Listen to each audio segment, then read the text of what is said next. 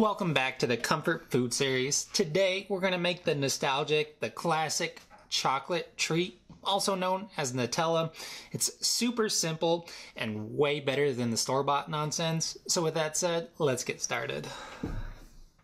The first thing we need to do is preheat the oven box. Set the temp to 400 Fahrenheit or 204 degrees Celsius. Next, grab a half sheet tray and add 2 cups or 240 grams of hazelnuts. You can use skinless or skin-on hazelnuts, either or will work. Once the oven is hot, gently toss the pan in the heated box. Place the pan on the middle rack of the oven for the best results. We'll toast the hazelnuts anywhere from 6 to 8 minutes or until the skins become darker in color and start to split and fall off. Watch them closely because this process is fast and they will burn easily. After the timer has gone off, pull the little nutty things out of the oven. Let them ever so slightly cool for about 2 to 3 minutes before we move on to the next step. Once they've hung out for a few and are warm to the touch, transfer the hazelnuts over to a clean kitchen towel. Rub, shimmy, and shake the hazelnuts with a towel. Doing this will help peel most of the skins off of them. I found that it's easiest to peel them when they are still slightly warm. Some of them will be really stubborn and the skins won't come off no matter how hard you work to get it off. You can still use them if there are skins on them. We just want the majority of them peeled. If you don't feel like doing this extra work, you can always use hazelnuts that are pre-peeled. You'll still want to roast them for a little bit so we can get that roasted flavor. In the end though, this is what you should be left with.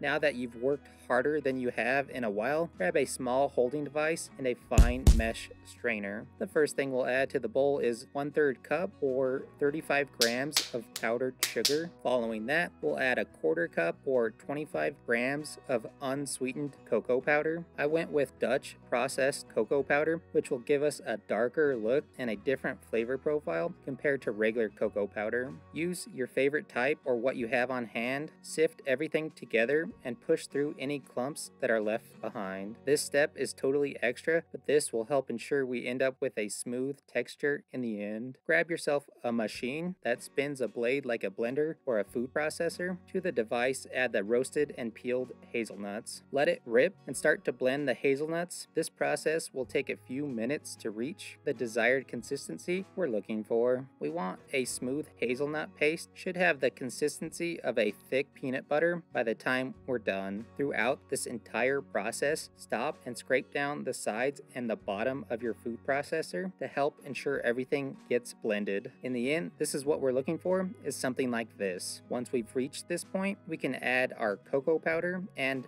powdered sugar. I did this in 2 sets. I added about half of the mix and gave it a quick mixer, and then added the last half and blended it until everything was fully incorporated in. Following those 2 ingredients, we'll add in 1 1/2 teaspoons of vanilla extract. Blend that until just mixed in. The last thing we need to add to the food processor is 2 to 3 tablespoons of a neutral tasting oil. I went with some avocado oil. You can also use hazelnut oil to really drive home that nutty flavor. Once you have the oil in the processor, blitz until it's incorporated with the other ingredients and has become super smooth in texture. Depending on the consistency and thickness you're looking for, use whatever amount of oil you wish. I wanted mine a bit thinner, so I used the 3 tablespoons. If you want something fairly thick, only use 2 tablespoons. Now that you've accomplished your desired thickness, give it a quick taste test and adjust the sweetness level as needed. Mine tasted a little too healthy, so I ended up adding about another 1/4 cup or 25 grams of powdered sugar to slightly bring up the sweetness on it. To complement the other ingredients and to make our Nutella well-rounded in flavor, we need to season it with some salt. Season it to taste with some sea salt or any other type of fine-grained salt. Give it a good mixer to add it in. Make any final adjustments as needed at this point. Even though you've eaten half of it because you were taste testing it, wink wink, transfer it over to an airtight holding device like a mason jar or use whatever you have on hand. Ensure you don't leave behind any of that delicious goodness. Eat this stuff on some pancakes, in oatmeal, in a peanut butter Nutella sandwich, or just with a spoon out of the jar. Whatever you decide to do, just enjoy.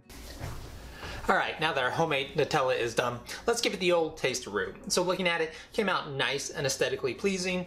It's super smooth and creamy looking, and also has that deep, rich chocolate flavor that makes it look extra tasty. Just so you know, since it is an all-natural homemade Nutella, it's not going to have all those preservatives or the thickeners in there like a store-bought one will. So once you make it and let it hang out for a little bit, you can't really see, but all that oil is going to come to the top, so it'll slightly separate, which is totally normal and fine. All you need to do is mix it together to thicken it back up, which is totally fine. So let's give it a shot. Let's try it with an apple now. Yeah, it looks good. This stuff is super delicious.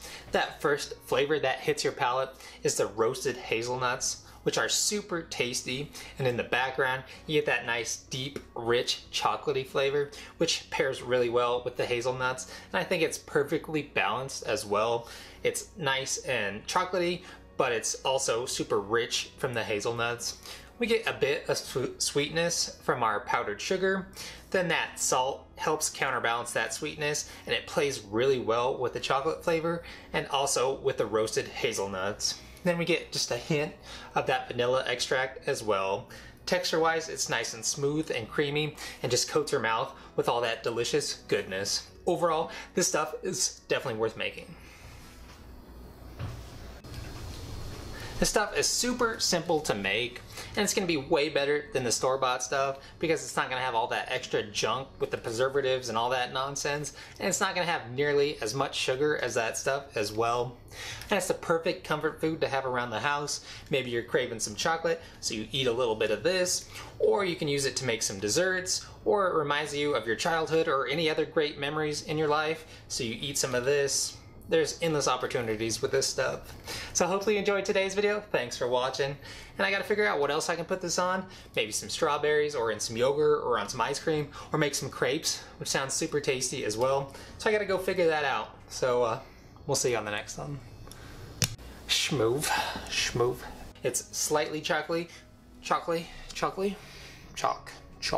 It's the roasted hazelnuts. Any of those extra preservatives. Hazelnut. Again. Nostalgic chocolate sauce. Man, you suck at this. Turn off.